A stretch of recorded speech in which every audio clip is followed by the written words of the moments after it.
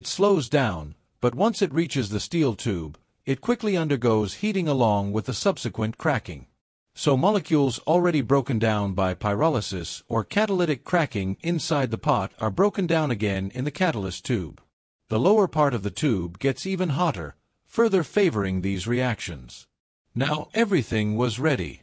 I placed the entire system over the forge and started it to collect the initial soup of lighter hydrocarbons. The first material to come out are smaller, more volatile molecules, like cooking gas. We can collect some in a test tube. Because it's denser, it settles at the bottom and can be ignited when poured into the air, obviously with an initial spark. The forge heat was insane, so I switched to a stove. Unfortunately, the epoxy didn't hold up to the promised 1100 degrees Fahrenheit and broke. I tried to stop the leak with clay, knowing it wouldn't be perfect, but it held a bit longer. Still, it wasn't enough to collect everything that could have been recovered. If this were done correctly with steel, that volume of plastic would have produced liters of this liquid.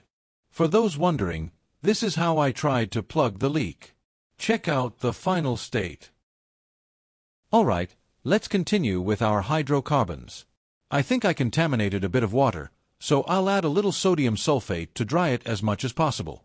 Now I'll transfer it to another container to refine this mixture of diesel, kerosene, and others.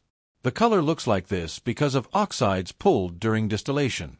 As I mentioned before, gasoline is a cocktail of hydrocarbons, and they have different boiling points. So we collect gasoline within a specific temperature range, roughly from 86 degrees Fahrenheit to 392 degrees Fahrenheit. Any vapor in this range is collected on the other side of the system. What's left are larger molecules, mainly diesel and kerosene.